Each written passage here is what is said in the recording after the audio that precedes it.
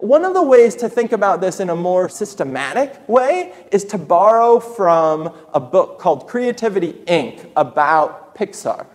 Creativity, Inc. is written by one of the founders of Pixar named Ed Catmull. And he talks about how Pixar, to produce their movies over and over again, these really great movies, embraces this idea of shitty first draft. So this is a little bit from his book. You want to read it, Ms. Hoffman?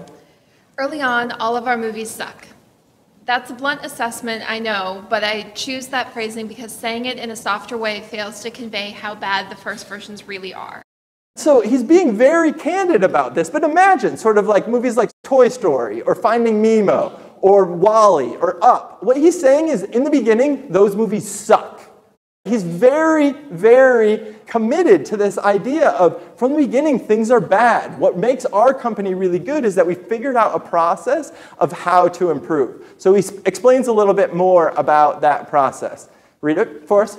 Creativity has to start somewhere, and we are true believers in the power of bracing candid feedback and the iterative process, reworking, reworking, and reworking again until a flawed story finds its through line or a hollow character finds its soul. But I just want to emphasize reworking, reworking, and reworking again. How many times they go through drafts of these movies and cuts of these movies.